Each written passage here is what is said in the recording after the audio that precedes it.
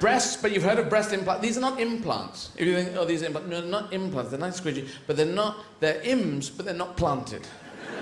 They're just IMS, your regular common or house garden IMS. And, but they do, you've heard on the aeroplane, that implant that explode, and that is, it happened to me, over 30,000 feet. It's like, just like, yeah, I know what you mean. I have a child. Sorry about this. Yes.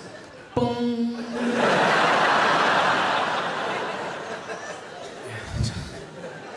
Yes, my left breast has exploded. Have you got a pillow? Oh, and some more of the nibbly.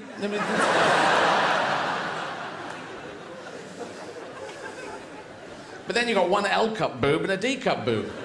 And you get a lot of looks. I already get a lot of looks. So by the end of it, I've got the fork.